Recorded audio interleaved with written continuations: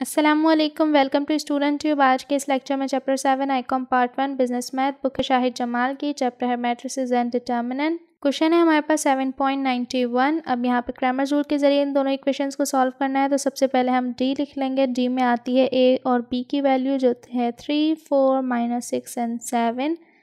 D x में आती है बी और सी की वैल्यू।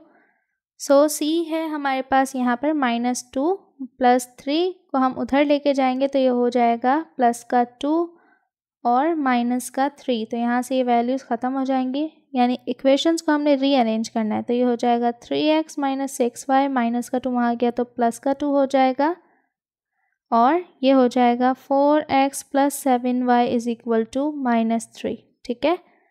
सो C है यहाँ पर 2 and -3 और B है 6 and 7। फिर dy = 3, 4 और C की वैल्यू 2 and -3। सो D के लिए 3 × 7 -4 × -6, 3 7 = 21, -, +4 6 = 24।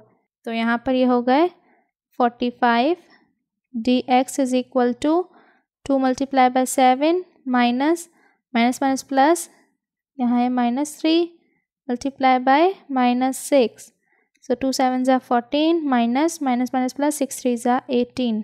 So 14 - 18 हो जाएंगे -4। ठीक है। So dy = यहाँ पर है 3 × -3 -4 × 2।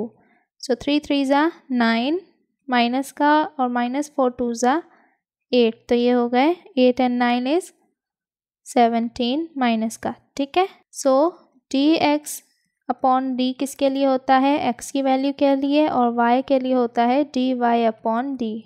dx में आ जाएगा -4 अपॉन d में है 45, और dy में आ जाएगा -17 और d है 45।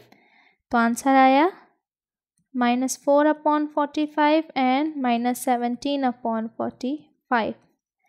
तो ये था क्वेश्चन। उम्मीद करती हूँ कि आपको अच्छे समझ आ गया होगा। वीडियो हेल्पफुल हो तो आपने से करना है लाइक, शेयर एंड चैनल पे न्यू है तो सब्सक्राइब किए बगैर मत जाइएगा।